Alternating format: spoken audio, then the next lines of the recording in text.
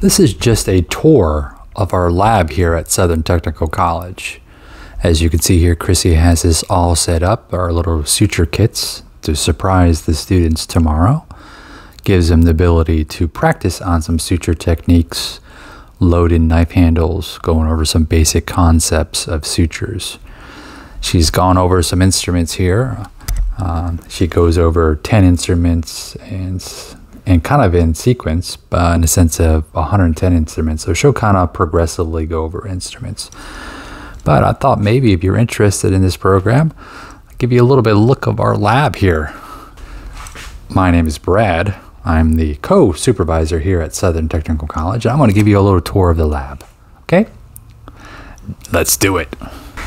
This is where the instructor would sit. So basically we are here. We have a lecture type of lab. Yeah, we all sit in this little area here where we get the lecture part.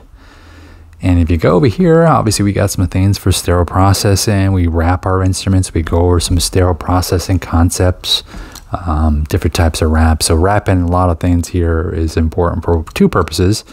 Obviously, we need to repurpose our items and be cost effective, but you can practice that using certain kind of chemical tape, which I can see the chemical tape right there, and different principles of sterilization with the chemical, biological, and so forth.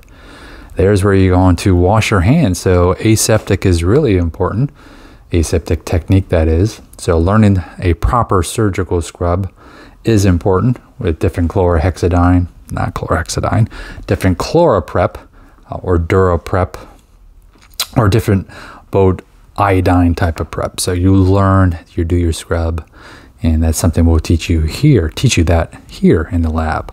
So stepping on, well, actually we'll get in there in 1 second. We'll move around here. And as we move around here, we have a lot of good information on the board.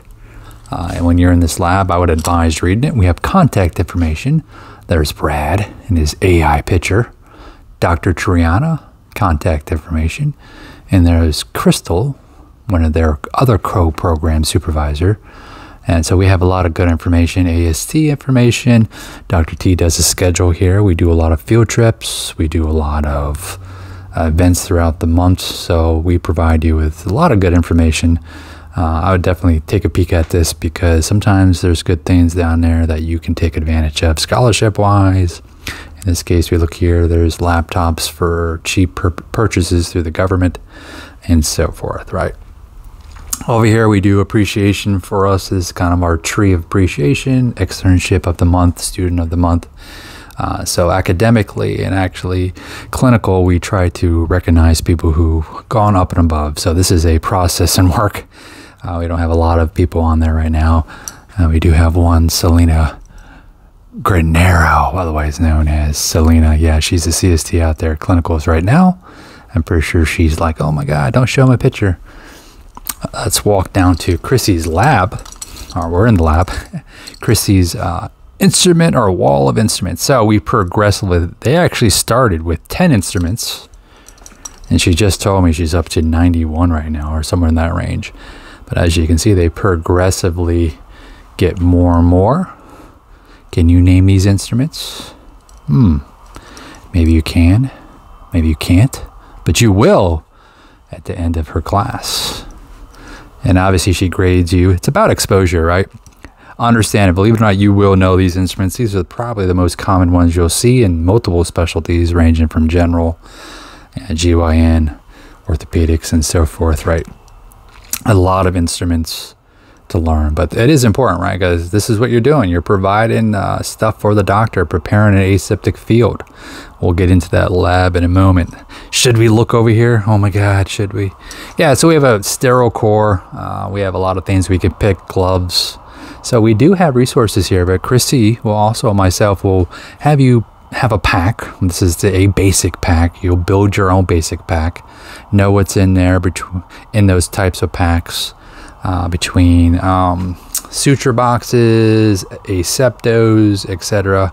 There's a lot of information that you'll learn to put in these packs, but you'll use this pack throughout your skills here, right? So it's to practice, open up on a field, because that's what we do. Here's a table, it's a good example of that. we open step onto our field to provide a sterile field, obviously to minimize infection during that surgery, right? And that's pretty much our whole job, right? To provide instruments and to provide a sterile barrier for that patient. Should we go down here? Probably not. This is just kind of a storage. We have a lot of areas where we will pick items. I would advise these gloves. You know, when you get your gloves, at least try gloves. Try to experiment with size. I mean, there's so many varieties. Just remember, we get donations. We don't like to order a lot of things. Just joking. We order things, but we get a lot of donations. So there's a variety of types of gloves that we get, right? Moving right along.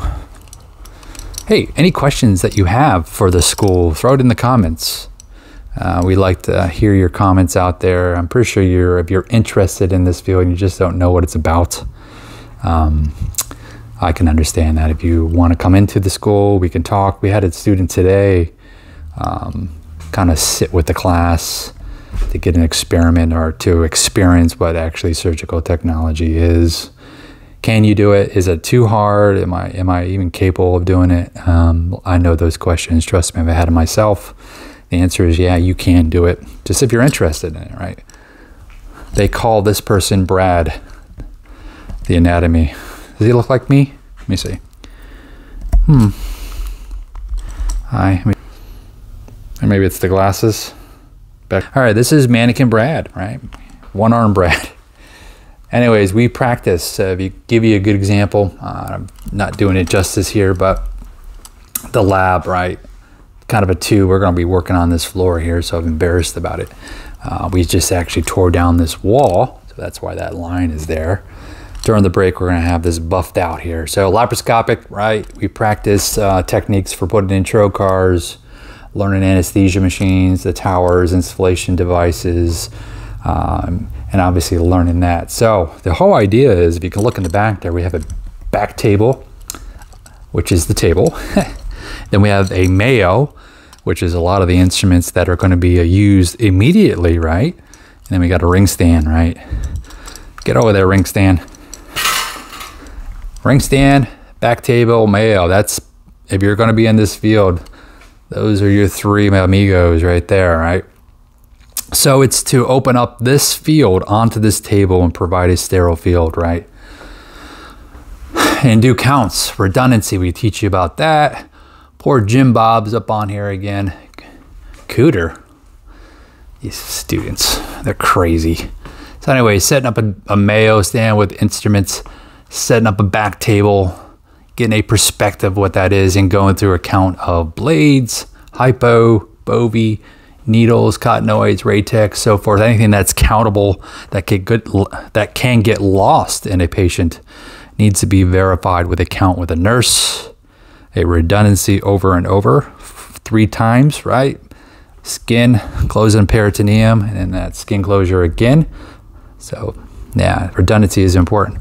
Got some TVs up here. We try to put up videos and pull up different examples of surgeries during the process. There's another Mayo, back table, and ring stand.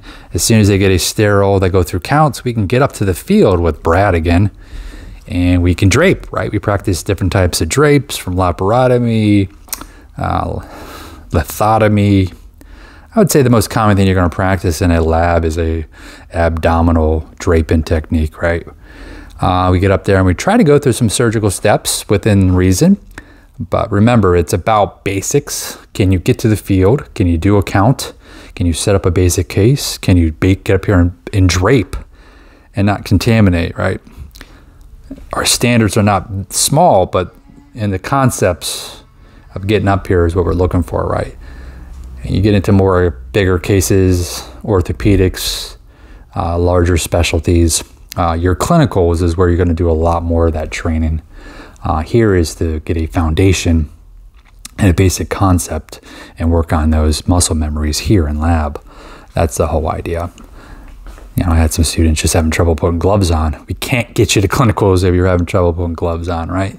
And it's about nerves and anxiety. And here, it's a very comfortable environment, but you get out to the OR, and this OR is filled with a lot of personalities and a lot of things going on.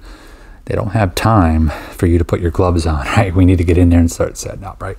We got sutures here. We go over sutures concepts. That's what Chrissy's doing tomorrow with some sutures and a little kit that we have for the students. But there's different varieties, monofilament, multi-filament, right? Absorbable, non-absorbable, you name it. There's different types.